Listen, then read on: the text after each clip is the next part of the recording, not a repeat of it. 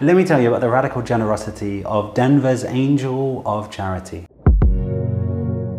Julia Greeley was a woman born into slavery in Missouri, and she had an extremely difficult upbringing. She witnessed the beating of her mother at the hands of a slave driver, and she was even blinded when her face was caught by a whip. Julia was freed from slavery at the end of the Civil War, and shortly afterwards she moved to the Denver area.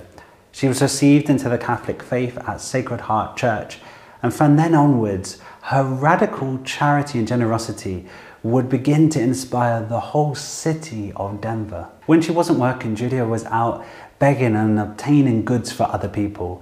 She knew exactly what other people needed, so she would beg for food when other people needed food. She would beg for items when other people needed items. Things for babies and children and clothing for the elderly. One day she was even seen out and about carrying a mattress upon her back for a family that needed it. I mean, can you believe it? This old woman who was in constant pain, walking the local neighborhood with her little red wagon behind her, dragging it along, begging for those who were in need, and distributing these goods to the poorest of the poor, secretly dropping things off so as not to embarrass those who she was helping. No one was ever turned away from Julia, and this generosity meant that she was swindled many times. But with the wisdom of the saints, Julia knew that it was more blessed to give than to receive. And this reminded me of an interview that Fulton Sheen's niece gave. And in that, she said that Fulton Sheen was always asked for money, and he would always, without fail, give money to those who asked. And she once asked him, what if someone was lying to you? And he said, I can't take the risk.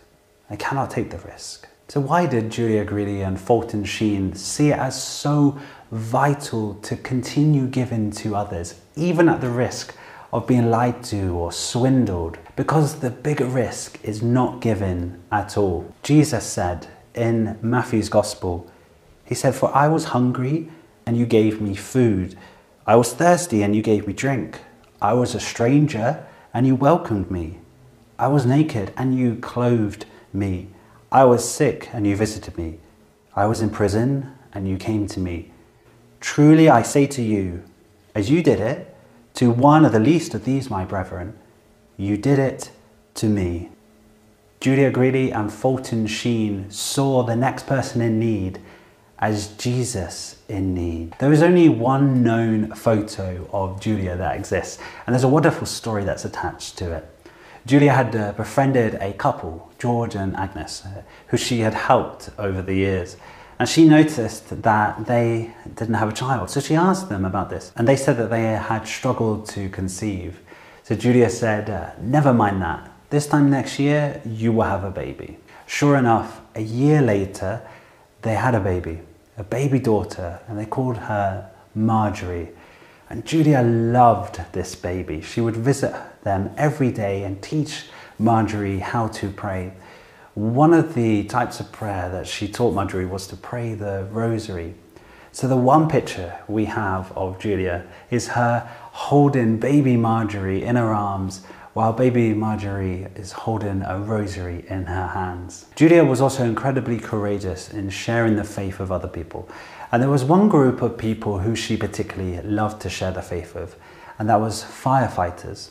She saw there to be a particular need to share the faith with them, to prepare them for what was to come in their lives, in their obligations and their duty for caring for other people. So she shared the gospel with them in order to prepare them for this way. Julia loved her local Sacred Heart Church. She would go there daily for Mass. She also loved the Sacred Heart devotion, which is a devotion to the Sacred Heart of Jesus, recognizing the great love that Jesus has for each and every one of us, and his call to deeper conversion and love of him. And Julia loved other people out of the great love that she received from Jesus. And as a fitting capstone to her life, Julia died on the feast day of the Sacred Heart of Jesus on the 7th of June 1918. Julia didn't seek attention for herself, so that in her life, it wasn't known how much she had done for other people. But when she died, so many people came to the funeral that there was a queue for people to come and pay their respects to her. A queue which lasted 5 hours. Julia is a great example of how we as Christians are called to witness to our faith in word and in deed. What we learn from Julia's life is that you do not have to be rich to be generous. Julia certainly wasn't rich, but she was extremely generous. And she was creative in the way that she would raise funds in order to look after other people. There's this really funny moment in Julia's life where there is this beauty pageant, and people would enter into the competition, and whoever won would get a share of the winnings. And people would buy a token and then they'd vote for who they thought was the most beautiful. Well, Julia decided to enter into this competition as well, and she completely wiped the floor with her competition, taking home first prize and a share in that money, which she then used to help look after other people. Julia was crowned beautiful in that competition, and that is what she is. She is a beautiful witness of Jesus. She allowed the love of God to flow into her life and out to all those who she encountered. When we look at this old, frail woman with a scarred face and a blind eye, someone who was in constant pain, we look at her and we see the sheer beauty of God's love shining through her. Servant of God, Julia Greeley, pray for us.